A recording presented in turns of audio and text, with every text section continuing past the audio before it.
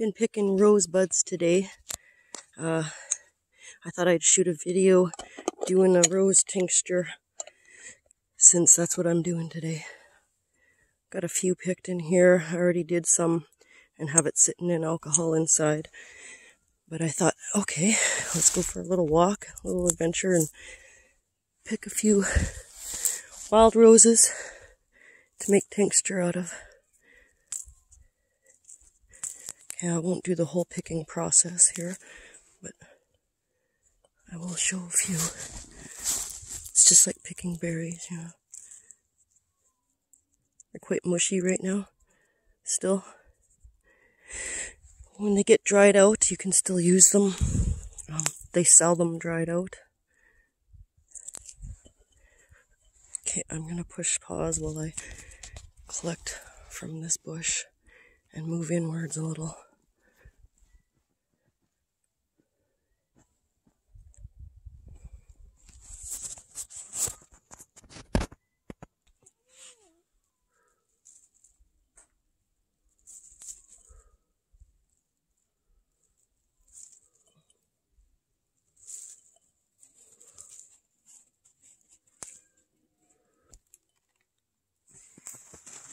Okay, I'm going to move along over here.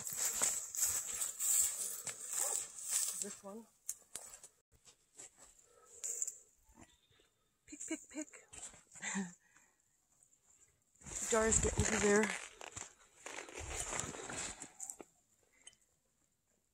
Down low. These ones are a bit older looking. I'll leave those. Fingers get all gooey. Nice smell. Smells like you want to drink it down, you know. You can make pop out of this too.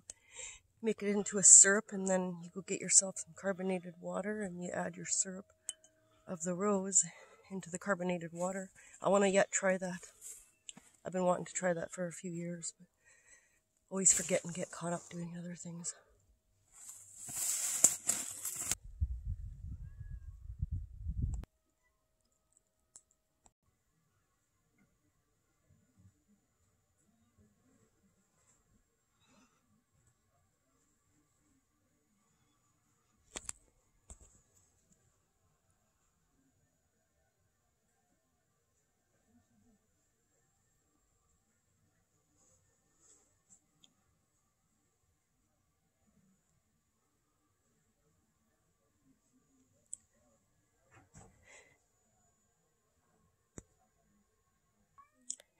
Today's pickings.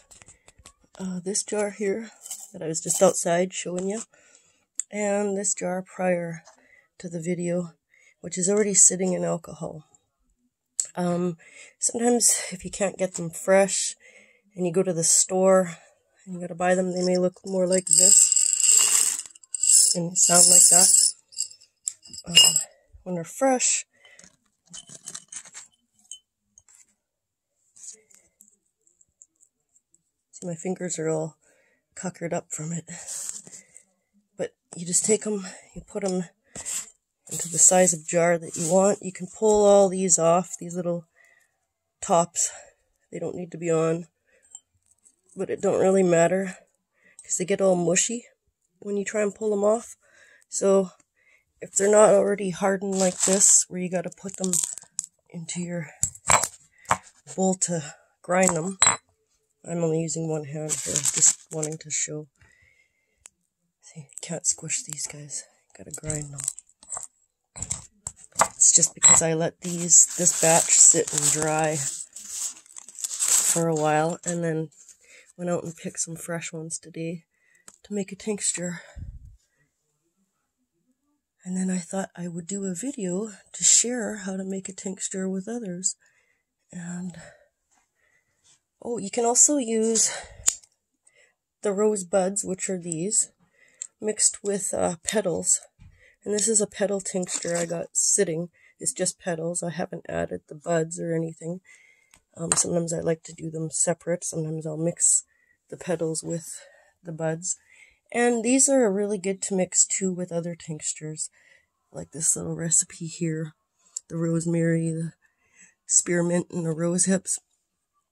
I've put rose hips with rosemary, and you can use like hemp or anything that you need to heal. And feel that you want to mix it with the rose. The rose is a really good friend. My son's actually making a fresh tea right now by using some of the hips that he picked today. He wants to make a fresh tea using it. And you can mix your teas the same as you would with tinctures, you know, with your mints or whatever you may desire. But they're quite buttery. They stick to your fingers like this, and they smell so good. And then in the inside is like seeds and stuff, hey, that you can plant those too if you wanted. I think I'm just going to add it to the tincture. Okay. Rose is really good for the heart, lungs, respiratory, you know, so many health benefits with the rose. Okay, there's the rose tincture. And then you just take your booze. I got some vodka left, so poured it over top. Start a new jar, you know, same thing, just fill your jar up nicely. You can use, like I said, the ones that are already dried, but it's best off to crush them to open it up and stuff. With this, they're fresh, you don't need to crack them. And taking off the ends, I don't always tend to take off the ends, just because your fingers look like that. Okay, have a good one.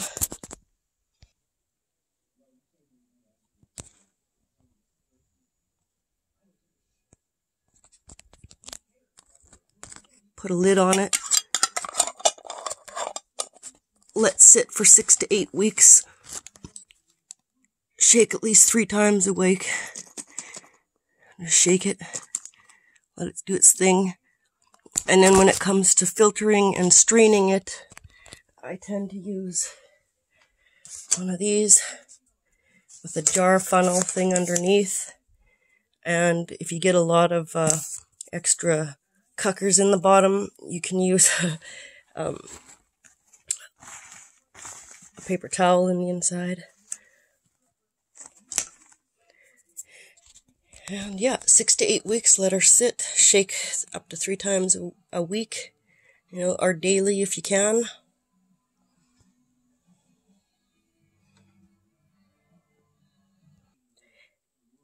And when you funnel it and want something to store it in, the best thing to do is get yourself some kind of brown bottle. This bottle here will not be used for the rose. I have another one I have to filter out today. This one's marked Pansy. It's a pansy tincture, which is great if you have epilepsy and symptoms of the nervous disorders and stuff like that. It works good. If you have an animal that has epilepsy, I can't say that word today, sorry. Okay, but I think I'm still cold from being outside. Anyways, okay, that's about all I have to say about rose tinctures.